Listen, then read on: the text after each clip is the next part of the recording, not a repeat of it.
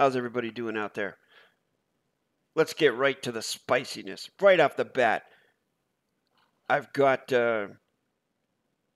what I'm going to guess is a very experienced YouTuber here, Don-SX5XV.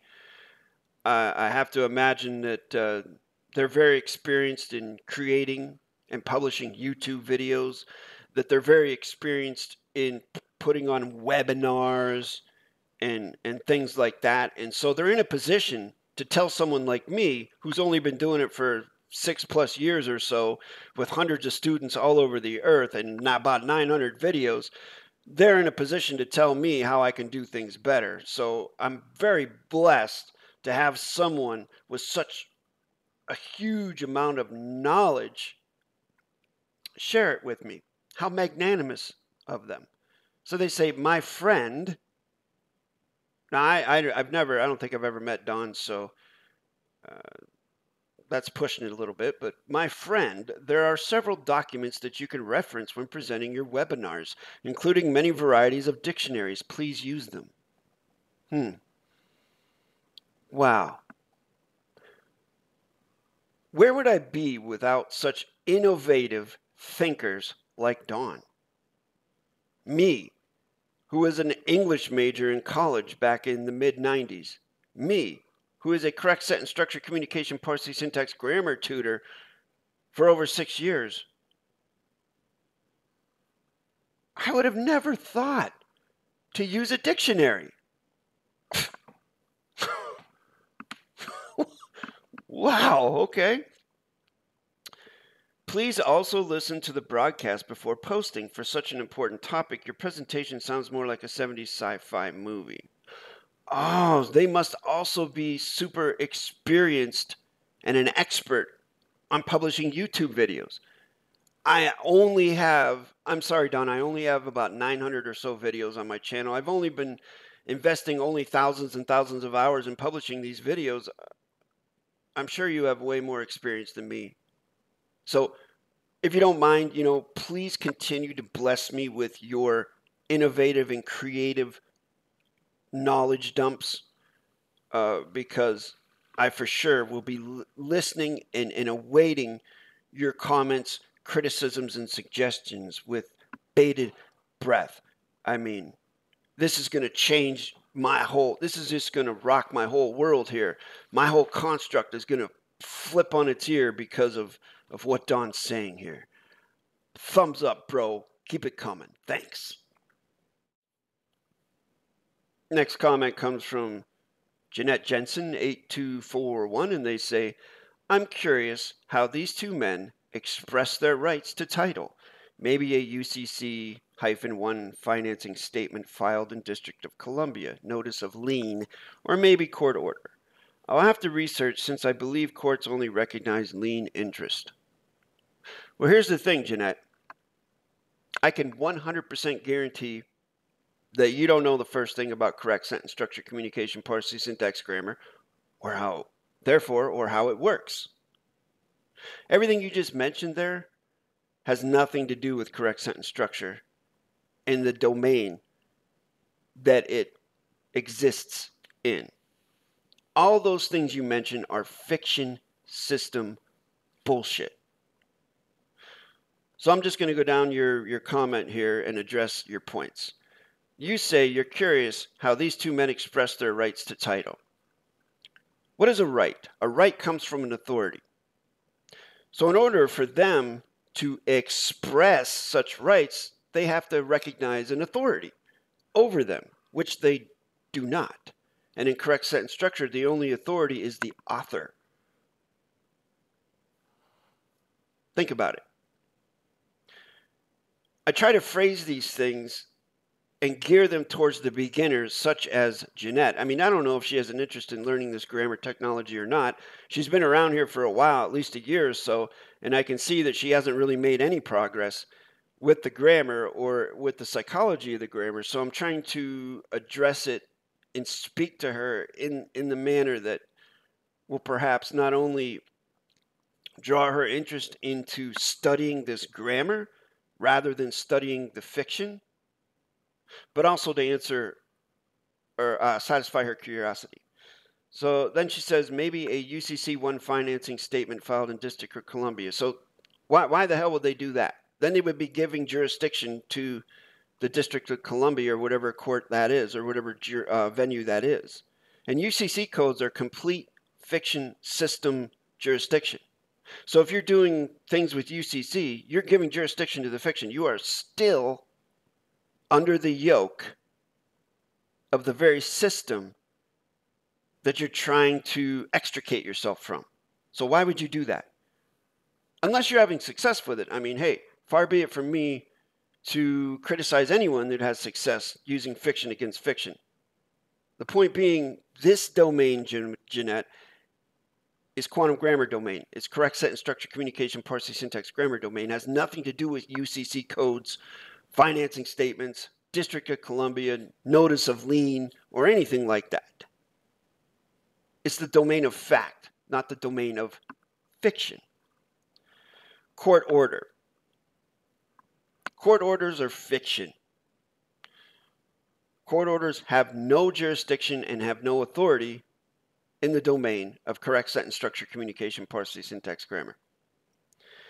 I'll have to research. Yeah, you'll most definitely have to do that if you want to cognize what I'm sharing with you. I believe courts only recognize lien interest. Courts only recognize exactly lien interest or other no contract, fiction, babble, adverb, verb, adjective, pronoun, fictitious conveyance of grammar, BS. You're 100% correct. I mean, look at all those no contract words right in a row. Have, to, research, believe, only, recognize, interest, all no contract. You would never use those words in a correct sentence structure contract. So thank you very much for the comment. I hope this helps your cognition of your curiosity. Or actually, I hope it helps to satisfy your curiosity by giving you a small bit of cognition on this scenario. But you're probably never really going to fully get it unless you actually, literally start learning this grammar, put boots on the ground, and start grinding. Which, to my eyes, as a tutor doing this for 6 years, you have not done. You have not even begun to do that. So again, thank you for the comment. Now we're going to move over to the TikToks. And we got a comment from David Parsons. And David says, Russell is a fraud. And David-WYNN Miller also. Rest his soul. So I ask, I'm curious as to your proof of such a claim. Do you have any? And then David responds, do you have any facts when man was created and there was no language and it's man-made? Prove me wrong with facts. What in the frick does that have to do with the question I asked?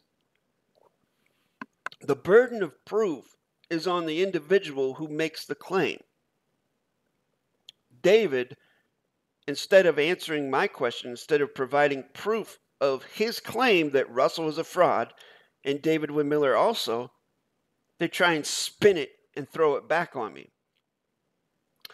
And then they fire off another comment. They say, yes, way before man was created, the language was never proven. Any facts? It's just a belief system. Do you have any facts? True statement about it, 100. And using simple logic, my Kuleana is, then by your logic, you are also a fraud. Oh my goodness. My wife finds it hilarious that I laugh at my own jokes, and my response to that is, well, no one else laughs at them, so I might as well, right? Thanks for coming out, David. Mike Davis 4542 says Russell J. Gould is the Postmaster General. And then they say, Russell J. Gould is coming. Ooh. If I had a troy ounce of silver for every time I heard some goofball And yes, I'm name calling. Because in my opinion, folks like Mike Davis are goofballs. And if they're going to come here with that energy, then that's the energy they're going to get back. I mean, he's calling Russell J. Gould names. He's calling him Postmaster General. So he's name calling also. So I get comments like this and communications like this every so often from folks that normally they're probably new to this, and they get caught up in the web of this Russell J. Gould and his Syntax Learning Center. Well, not his Syntax Learning Center, but the Syntax Learning Center, which used to be the Quantum Community, which used to be the Red Thumb Club, whatever they are. You know, they change their name every so often and revenue. But they get caught up in that. They throw some money down. They pay a couple $100 for a live claim, and they pay, you know, maybe $1,000 or $2,000 or even $1 million. I don't even know what they charge for syntax lessons. And they think they know something, and then they come here and do this. And they spam comments, which you will see that they do this. And then when I answer the comments, they never respond back, ever. And they certainly never come onto my live streams. One thing I would like to point out real quick, in all seriousness, their first little comment there, the Russell J. Gould is the Postmaster General, adjective, adjective, adjective, pronoun, adverb, adjective, pronoun.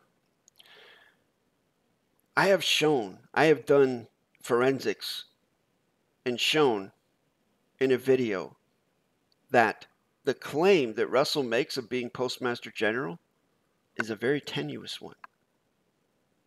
Because by Russell's own words, in the public, on YouTube in a video, he has said that cursive writing is like italics, and it doesn't exist according to styles manuals and according to, you know, the grammar mechanics in the context of correct sentence structure, communication, parsing, syntax, grammar. You would not use italics. You would not use cursive writing. You wouldn't use parentheses, quotation marks, brackets, so on and so forth. Takes it off the page, right? That's why we print the autograph with the punctuation in it.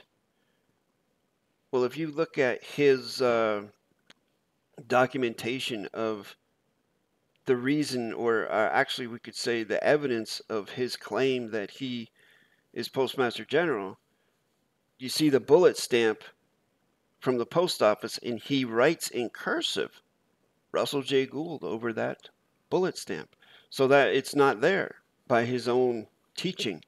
So therefore, it's a tenuous claim, if it even is a claim at all. Just saying. As I stated, these individuals spam these comments, and this is on another video. They spammed, Russell J. Gould is coming. Adjective, adjective, adjective, adjective, pronoun.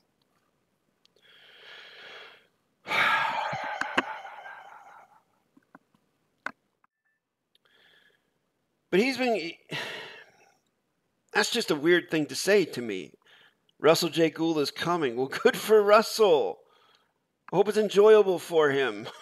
What the hell? Oh, man. All right. Ever since DAVID-WYNN, Miller passed away, this has been going on.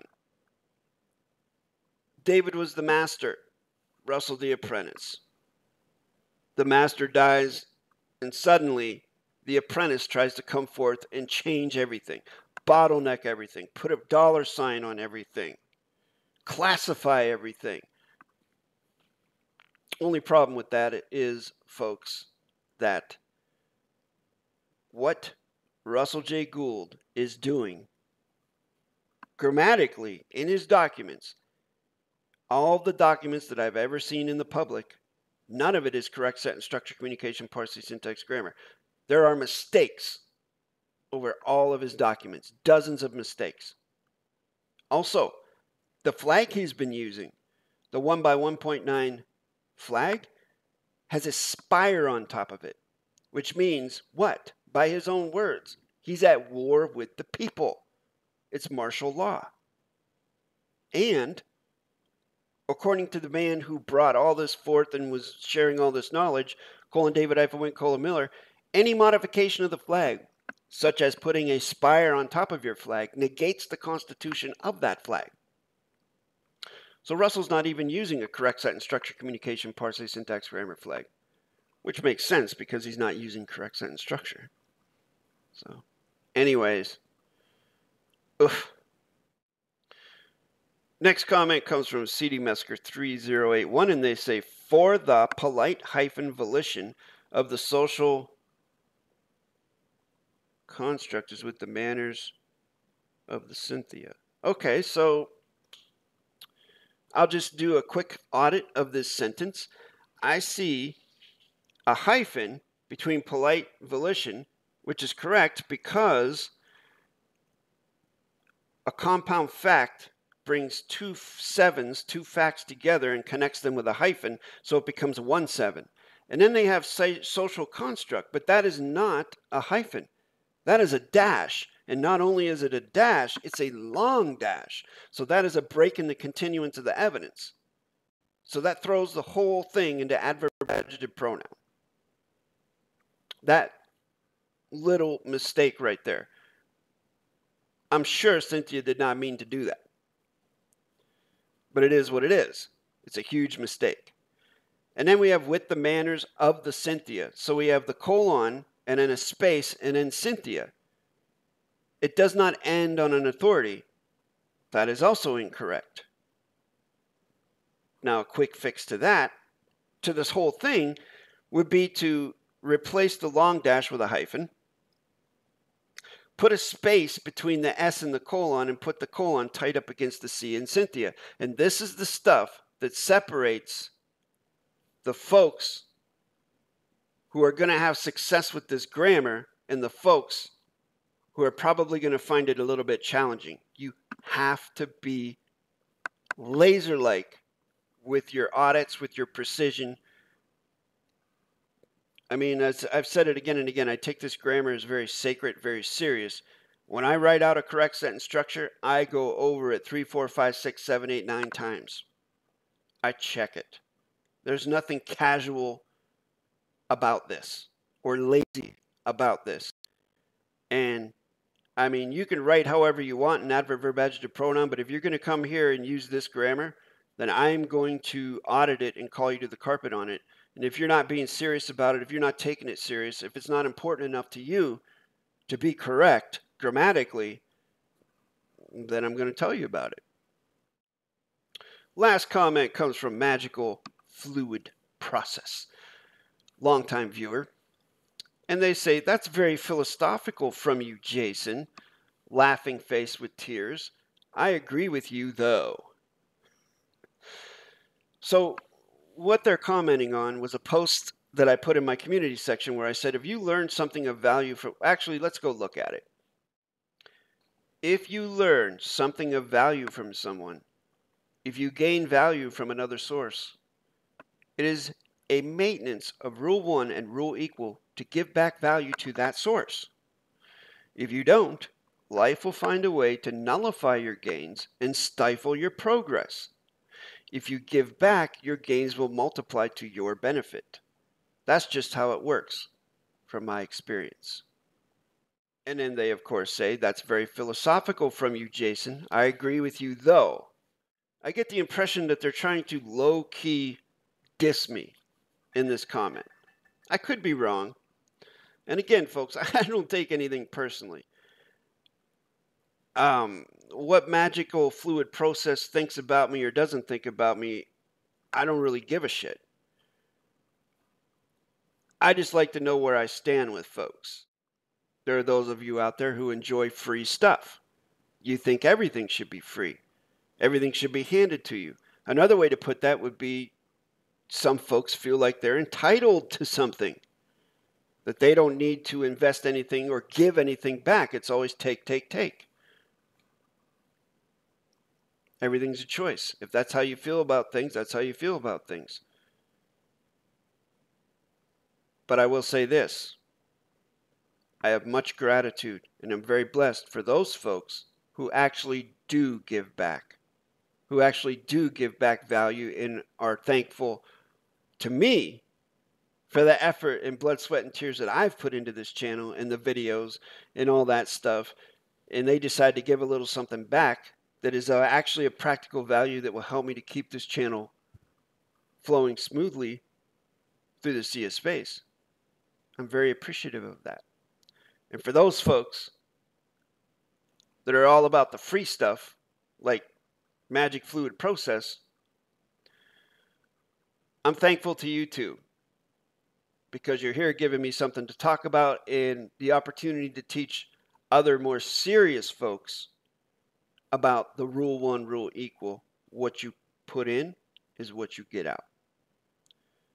Thanks for watching, folks.